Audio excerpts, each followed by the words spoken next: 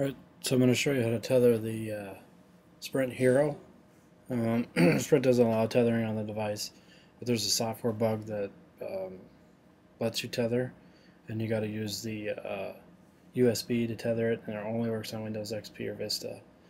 So first we go to wireless controls, um, mobile network settings, and then from there we go down and we see mode of operation, and we switch hybrid, which is on by default to the 1X.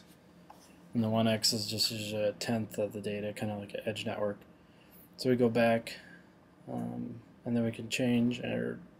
First we have to make sure that we're connected, but we can go ahead and uncheck mobile network, and then you got to check them both really fast. So we check the mobile network and then check sharing, and that basically just tricked the phone because it's not fast enough.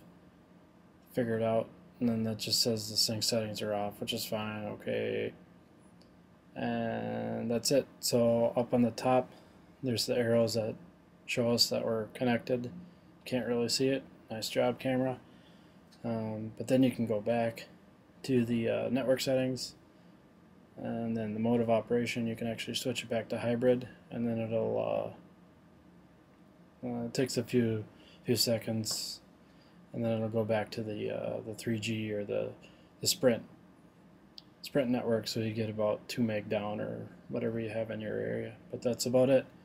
You have to go to the Sprint website, or not the Sprint website, but the HTC website, and get the driver for the Hero. And like I said, it only works on Windows 7, and you have to have the tethered with the USB cable. It doesn't work over Bluetooth. And that's it. So that's a software bug, and this is version 1.5, which the Hero ships with. And I imagine in the next version, or 2, or whenever they come out with the next version, they'll probably end up fixing that. And of course, once you're done, you can just shut it off, and that's all there is to it.